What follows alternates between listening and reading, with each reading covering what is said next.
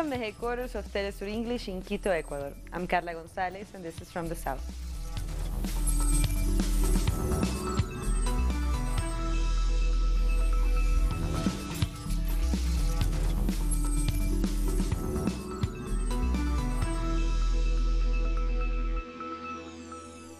Authorities in Brazil have denied the request by former President Luiz Inácio Lula da Silva to attend his older brother's funeral.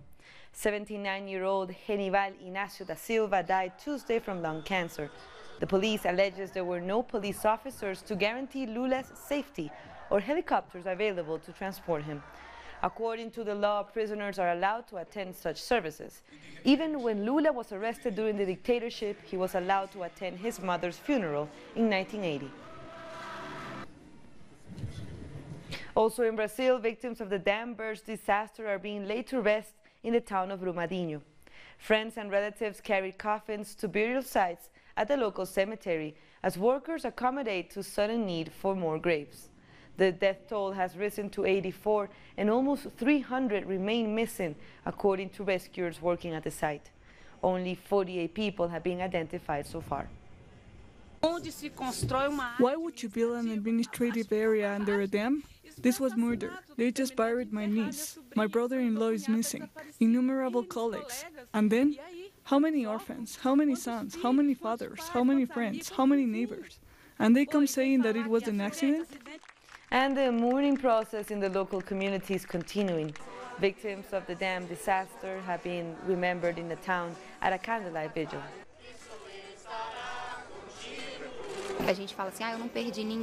It's like this. I didn't lose anyone in my family, but I did feel lost because Brumadinho is a family. Everyone knows everyone. Everyone is united. As much as we don't actually know someone who died in disaster, you've seen that person. You pass them by in the street. You meet them on the bus, in the supermarket, at church.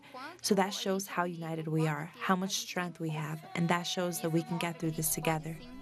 And the Paraopeba River is running red and brown after the mining dam collapsed spilled sludge into the water. The toxicity of the mineral-laced sludge is not yet known, but an indigenous community downstream complained that fish it relies on for its livelihood were dying.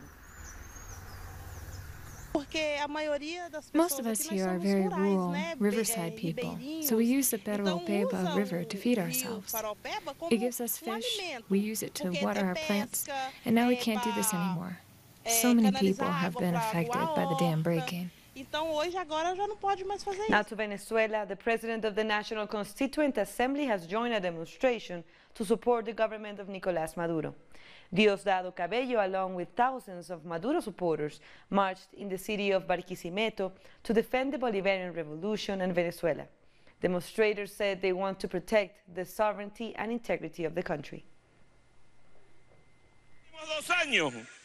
In the last 2 years, we have done 5 elections. There's no country in the world that can say that. There's not a single country that can say they are in regular touch with their people so they can make informed decisions. The last election on the 20th May 2018. Who do you vote for that time? Maduro. Who do you vote for that time? Maduro. We voted for Nicolás Maduro. Russian authorities have reacted to the new pressure made by the United States against Venezuela. Our correspondent Hansel Oro has the details. A Kremlin spokesman has said that a military intervention in Venezuela will lead to extreme negative consequences and that will not solve the country's international problems. In addition, he also spoke about the new U.S. Treasury measures against the Venezuelan oil company PDVSA. The Russian Chancellor Sergei Lavrov also expressed that the United States is seeking to confiscate the Venezuelan oil funds. He also came out against the John Bolton regarding the presence of 5,000 U.S. soldiers in Colombia, rejecting the interventionist maneuvers predicted by the United States. Russia rejects the intervention from the United States and the countries that are part of the self-styled Lima Group. Our correspondent Hansel Oro. And for an analysis on the current situation in Venezuela, here's our correspondent Alina Duarte. With his team. The coup d'etat in Venezuela, orchestrated by the U.S. and the Venezuelan opposition, continues and is operated publicly. After the decision of the Treasury Department of freezing $7 billion in assets of the government and of the Venezuelan Central Bank, it was the State Department, followed by the spokesman of Washington, who confirmed that this is the way to finance the self-proclaimed President Juan Guaido. What we're trying to do today is look at the issues involved in disconnecting the illegitimate Maduro regime from its sources of revenues and finding ways to transfer those revenues to the new legitimate government of the National Assembly president. So we're looking at all the options. And if there is still doubt about the interest of the U.S. government behind this movement, they confirm it. We're looking at the oil assets. That's the single most important income stream to the government of Venezuela. We're looking at what to do to that. We want everybody to know we're looking at all this very seriously. We don't want any American businesses or investors caught by surprise. But for many, the interests of Washington are not a surprise. Venezuela has a huge amount of oil, of gold, of diamonds, of really every mineral you could ever want. So Venezuela has the ability to become independent. And for the United States, the only way to really get rid of Venezuela is to either neutralize the country by mounting a coup, or even better, divide it vis-a-vis a civil war. And I think we've seen this over the years. This was the U.S. strategy, certainly. Meanwhile, in Washington, D.C., in front of cameras, the opponents of the government of the president, Nicolas Maduro, meet with the State Department, the White House, and some congressmen, some of them confessing on TV who are the orchestrators of the coup. This isn't about convincing anybody. It's about a team. We are working together with Mike Pompeo, with the Department of State, with John Bolton and his team from the National Security Council, and also with the President and Vice President who believed in this. So we just contribute with our opinions and advice. But at the end, the U.S. President takes the lead. He makes the final decisions. The President was in favor of this from the beginning. This isn't a thing he didn't want to do.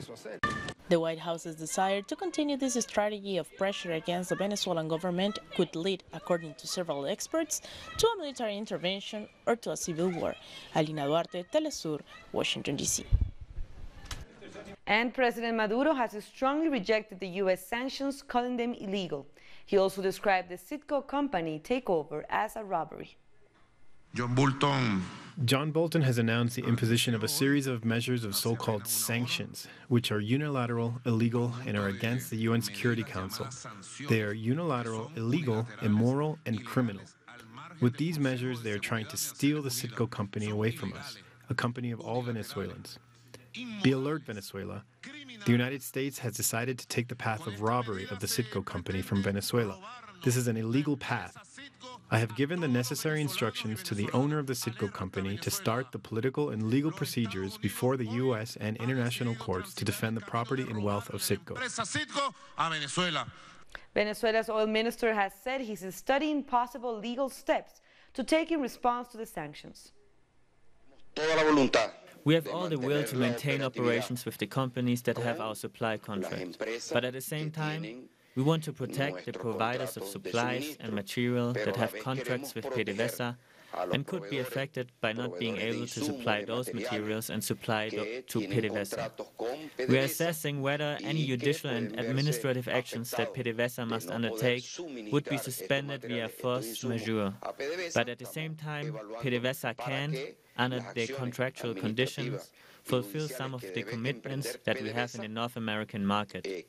We are evaluating all actions to limit as much as possible the impact on the world petroleum market. And the foreign minister, Jorge Arreaza, said the United States has proven it only wants to get its hands on Venezuela's oil. He said it is what fueled the U.S. support for the attempted coup. Spain's Podemos party said it is concerned over the ongoing situation in Venezuela. The party's international secretary warned that any military intervention in Venezuela's affairs could lead to a civil war. Mr. Guaido has said that military intervention is something that is being considered, and he has asked the armed forces many times to go against the government. So the plan for the next day is this one: a military coup, armed insurrection, or foreign intervention. If some of these options fail, there is a serious risk of civil war, a war that people will pay for with their blood. The same Venezuelan people you say you are defending. So I ask, is the Spanish government going to support a war or foreign intervention in Venezuela? Venezuela's Foreign Minister Jorge Arreaza has accused the Spanish Prime Minister of joining the coup against the Bolivarian government. Arreaza took to Twitter to respond to Spanish Prime Minister Pedro Sánchez, who called President Nicolás Maduro a tyrant. He says Sánchez is following the mandate of U.S. President Donald Trump. We now go to Colombia. Another campesino leader has been assassinated. The victim was Dilio Corpus Getio, a member of the Campesino Guards, who was also associated with the National Agricultural Union. According to a representative from the Agricultural Union, Getio was hit by a vehicle and shot 5 times. The region has been highly impacted by violence, even after the peace agreement was signed in 2016. Now in 2019, 4 social leaders and human rights defenders have already been murdered in this area. We have more stories coming up. We'll be back.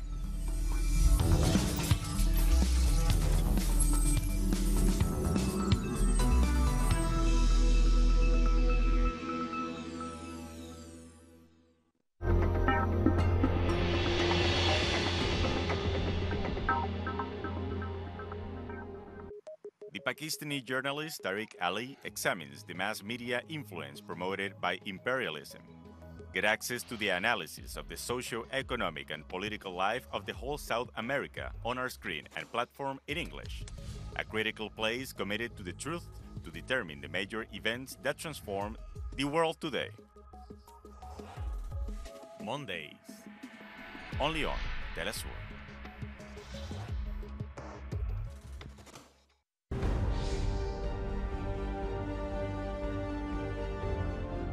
Acompañamos a los pueblos que resisten en cada una de sus luchas. Somos esa ventana que se abre para visibilizarlos entre fronteras.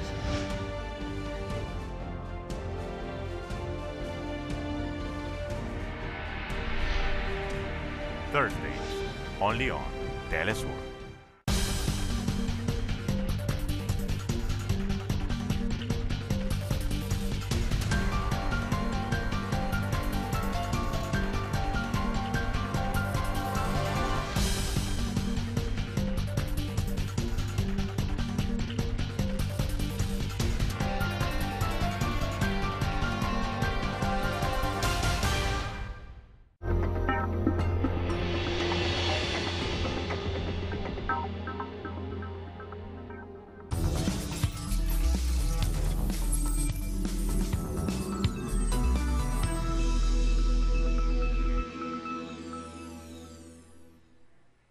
Welcome back. There are only a few days left until the presidential election in El Salvador. Our correspondent Ernesto Ábalos explains to us how the country is preparing for these polls that are set for February 3rd. Only 5 days till the presidential elections on February the 3rd.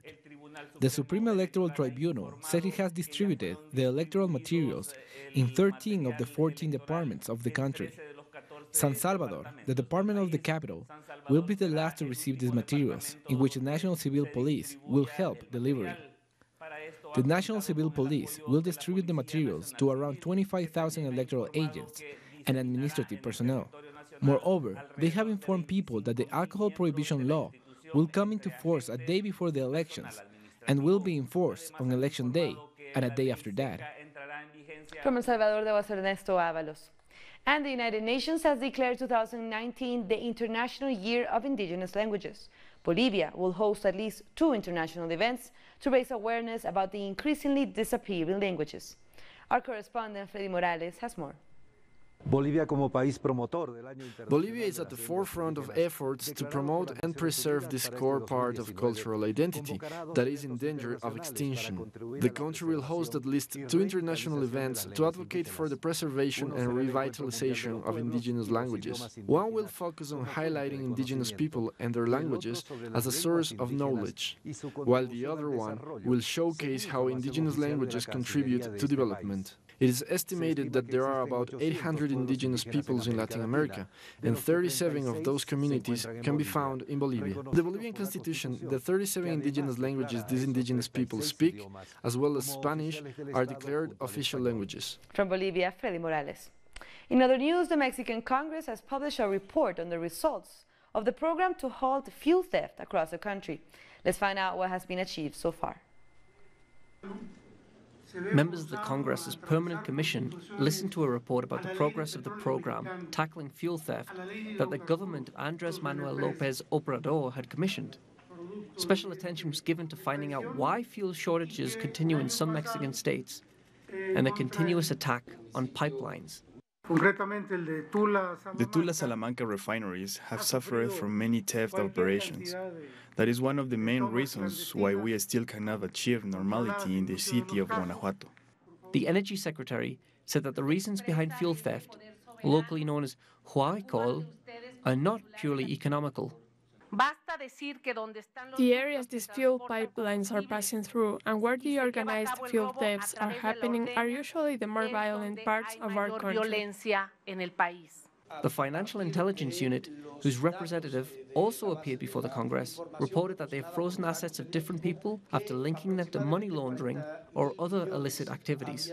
We have blocked an account with $9.8 million and another with $35.4 million this month alone, which together surpasses the entire amount of money related to organized crime that the Attorney General froze in 2018. President Andrés Manuel López Obrador pointed out that some senior officials of the Mexican national oil company Pemex are under investigation, but he won't disclose their names to avoid interfering with due process. Expert Ana Lilia Perez explains that there are hints that even the union leadership of the Pemex oil company is linked to criminal networks. Since the first investigations began into union employees regarding the alleged participation in fuel theft, the trade union leadership has been covering up for those employees.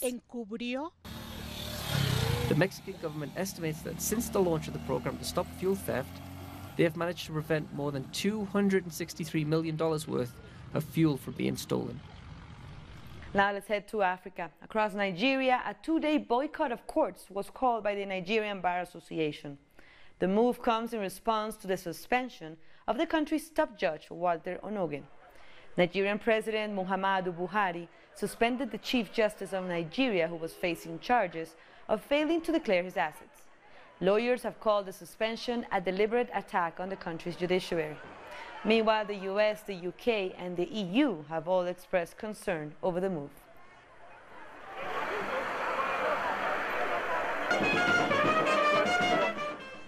Police in Sudan used tear gas to disperse dozens of anti-government protesters in Khartoum on Tuesday. Meanwhile, Sudan's security chief has ordered the release of those detained during weeks of anti-government protests. The demonstrations were triggered by a worsening economic crisis. Protesters have called for President Omar al-Bashir to step down.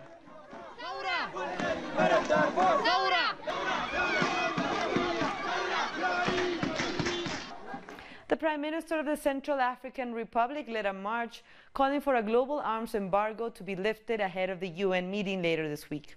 The country, racked by ethnic and religious conflicts since 2013, has been subject to this embargo for the past 5 years. It bans weapons supplies to the country unless approved by a sanctions committee.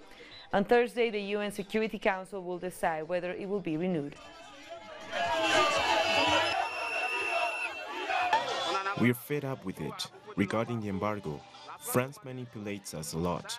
We are in a sovereign country. Our army should defend us, but they didn't give our army the opportunity. Zimbabwe's High Court ordered the release of an activist and pastor, Iwan Mawarire, on Tuesday. Mawarire was imprisoned on subversion charges, and he was among those who mobilized people to protest after the government increased fuel prices. The violent protests have led to at least 12 deaths and have caused substantial damage to property. Holding a copy of the judgment by Justice Kapi, giving Ivan Mawarire his freedom. So in short, the court basically agreed with us in our submissions, and in the end it granted bail to Ivan on the charge that he is facing. A key witness in the ongoing probe into corruption under former South African President Jacob Zuma has admitted before the court that he is a racist. For days, former CEO of Bosasa Group, Angelo Agrisi, has given bombshell testimony before the commission. He's talked about bribes and favors he did for members of Suma's government. Now he's having to answer for a secret recording of him using racial slurs. Please, just understand the context. No sleep. I was beside myself, and I'm not going to make excuses. You can even hear me slur. I haven't made an excuse about this. But once again, Chair, I am a racist. I agree. Judge me on that. It's fine. The United Nations and the Nigerian government have launched a humanitarian strategy scheduled to run from this year until 2021. The plan targets the northeastern region of Nigeria and the neighboring countries of Cameroon, Chad, and Niger. The UN is appealing for sustained humanitarian support during a surge in conflict and displacement in the region. This conflict has imposed untold suffering on millions of people, including women and children. Within a climate of insecurity and complete impunity, human rights violations, including sexual and gender-based violence, are systematically committed while communities are being destroyed, with a negative impact on development. We're taking one last break, but stay with us.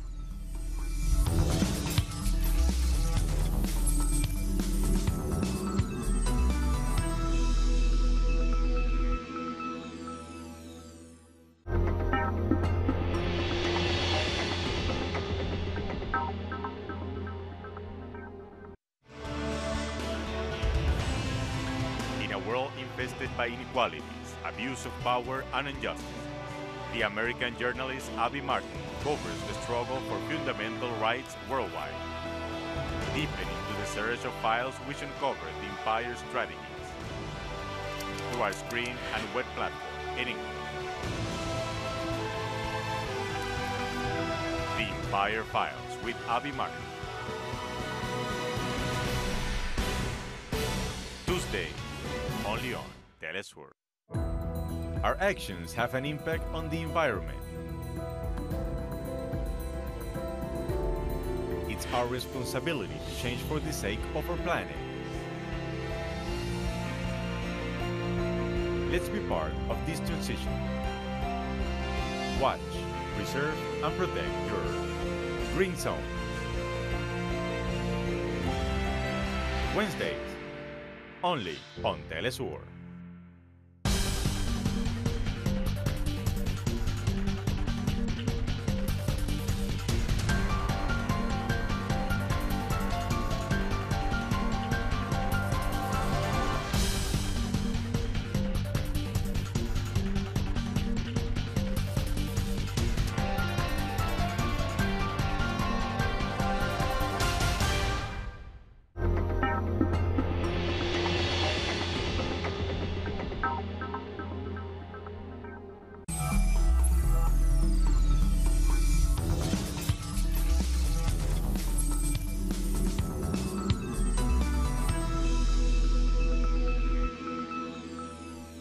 Press TV host Marzieh Hashemi is expected to arrive back in Iran on Wednesday.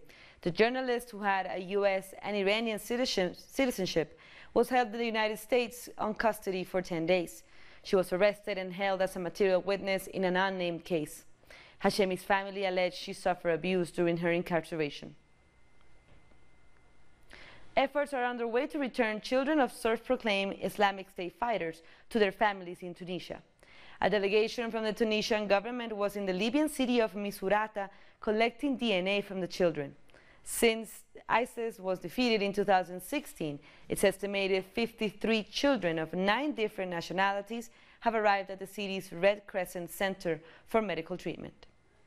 We returned some of these children to their families and to their countries of origin. Today we host a delegation from the Tunisian Foreign Ministry to take samples of DNA for 6 Tunisian children who live here.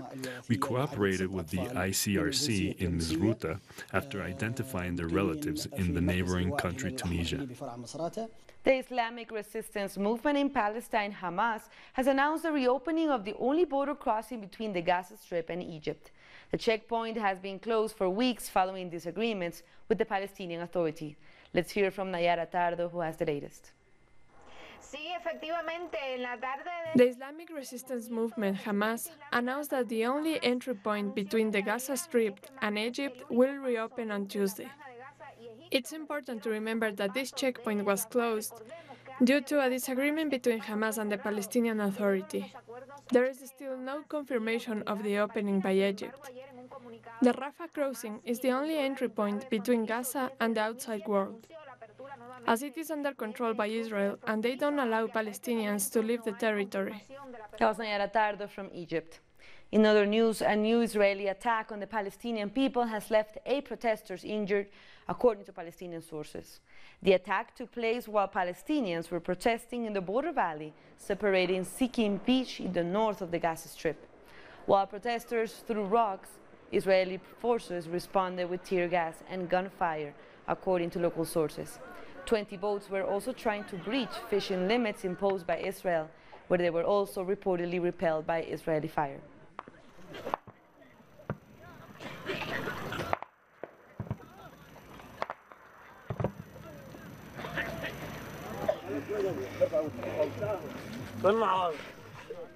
Ukrainian President Petro Poroshenko has announced his candidacy for another term in office. Poroshenko made the announcement in the capital, Kiev. He says he made the decision because he has a sense of responsibility to the country. He went on to define his main proposals: building Ukraine's relationship with NATO and the European Union. Elections will be held on March 31st. The threat of pro-Russian revenge, populism and authoritarianism are threats of different kind, but each of them is equally incompatible with Ukraine's European development. Each of them contradicts European political standards. Therefore, if you don't eliminate these threats, Ukraine will fall into the mortal embrace of Russia. My sense of deep responsibility for the country, for the current past, and for future generations has led me to make the decision and announce my candidacy for the post of President of Ukraine again. In Thailand, authorities in Bangkok closed hundreds of schools on Wednesday due to toxic smog. For weeks, the Thai capital has been covered in a murky haze that's prompted residents to wear masks on streets and on public transport. Meanwhile, the government has come under criticism for its slow response. The smog is being caused by cars, unfettered construction, and pollution from factories. I told my kids that whenever they go out, they have to cover their nose. Same for me. Sometimes I have a sore throat when I sleep. And with that, we come to the end of this news brief, but you can find these and many other stories on our website at telesurenglish.net. And we're also on social media, so go ahead and follow us. For Telesur English, I'm Carla Gonzalez. Thank you for watching.